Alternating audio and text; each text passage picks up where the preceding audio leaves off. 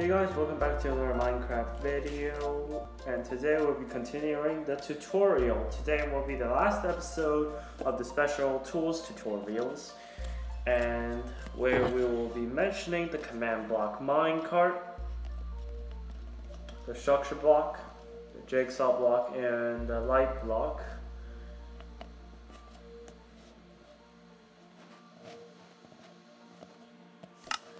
So let's start off with the command block minecart. So as always, the links for the Gamepedia, for the Minecraft Gamepedia pages are going to be linked in the description. And if you want to check them, you can just go into the description and click on them.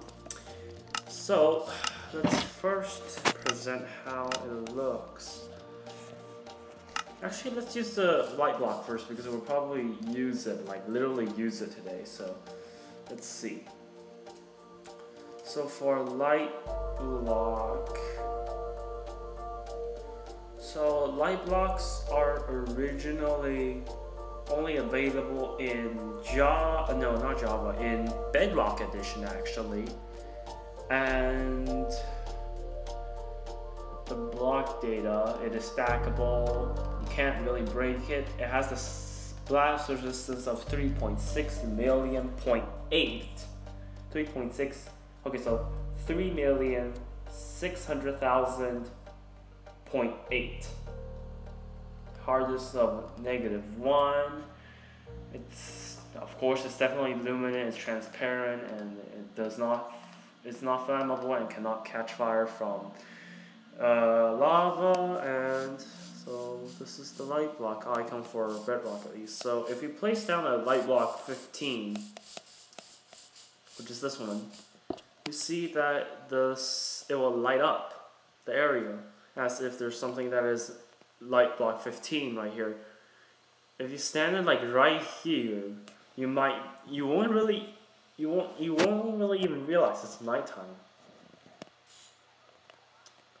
And then we have light block 7, which is almost half, pretty much half, a little less than half of light block 15. And you see it's pretty small now. And then light block 0 doesn't really do anything unless you place them on top of a previously placed light block, and that basically cuts it. You can see it doesn't work unless you get it like directly. And yeah, so that's actually. Let's place a few down here. And let's put some rails. And now we will be talking about the command block minecart inside a command block inside a minecart. So as you can see, it is by default colored as a repeat, and you cannot actually change anything. And there is a default tick which you can turn off, like so. And it still has the hover node, as you can see.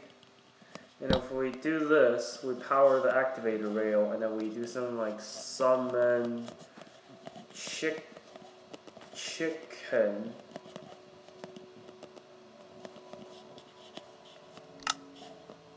And then if we push it over the link, you can see it spawns a few chickens. So this is basically the usage. You can use it to check for, you can use it to place blocks continuously. You can like actually make your own rail using this, but I do not know the complete details.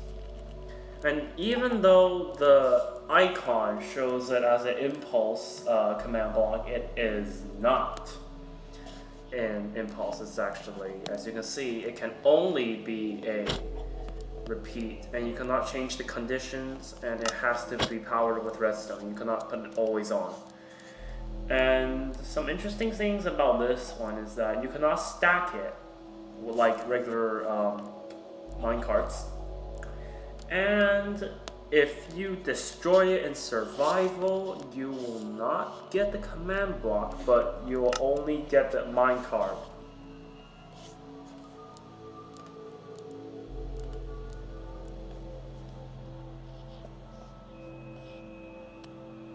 Come on, there we go. Let's get ourselves to survival. It also has a total hit point of 6, so let's break it.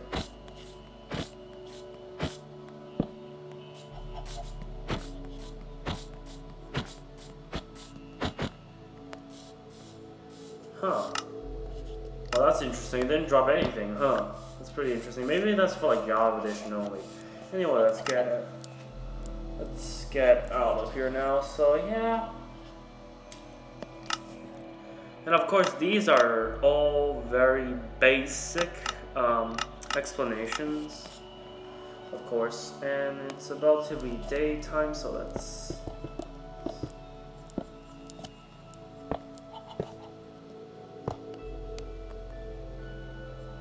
Alright, let's move on to the structure block. And as you can see, for structure blocks, it's pretty base. It has an interface when you place it down. There's an interface inside where you can use it to. Oh, excuse me. Excuse me again. So as you can see, you can save blocks using structure block. Change this to 6 so that we can actually store this tower, and you can specify the size that you want it to store. Oh, come on, not again. Anyways, there we go. And here, as you can see, it stores this light thingy here, our rest of the block. And there's include entities if you would like. I'll include and remove blocks. I guess that's just to see what's the size of it or something, the dimensions. I don't know, like why would you would use this bounding box. This just shows that box outside. I would recommend keeping it that way. And you can use detect. It's not very. I didn't actually use it before, so I can't really say if it's good or not. But anyways, and you can save it to memory or to disk. I'm not sure what that does. But yeah, we can save it as like, let's do 0. Save. And then if we want to load it, 0. And then we load it, it appears here.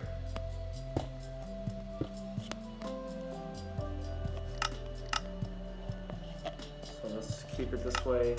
So yeah, this is it for the structure block. Oh yeah, some stats, we almost forgot. It can be stacked, its blast resistance is 3.6 million, hardness is -1, and it's not luminant, not transparent, not flammable, cannot catch fire from lava. And yeah, that's pretty much its use. It's used to store and load blocks. Now for the jigsaw block. For the jigsaw block, it's real interesting because I have no idea how to use it.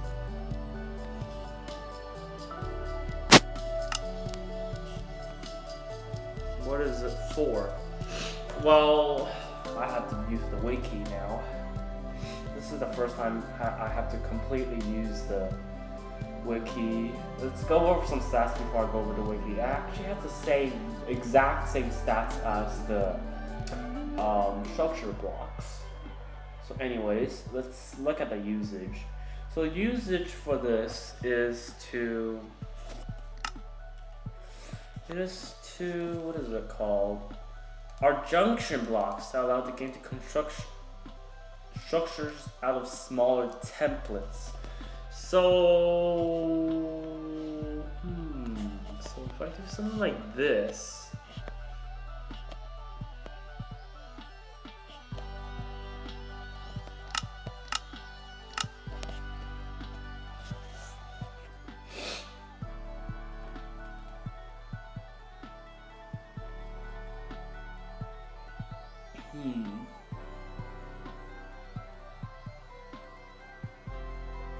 Is there something that like you can use?